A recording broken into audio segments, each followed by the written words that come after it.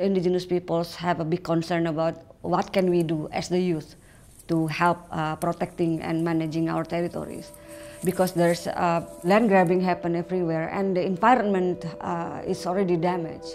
Everywhere in Indonesia, oil palm plantations already damaging our territories. So they were thinking about the only way we can do is we should start a homecoming movement, which is we should call all our colleagues, our indigenous youth who are in the cities, who are students and finished their school already, to return back to their communities.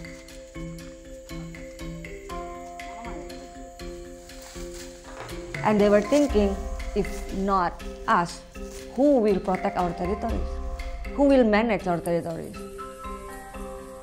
This is a real thing. We can feel it, we can touch, we can see.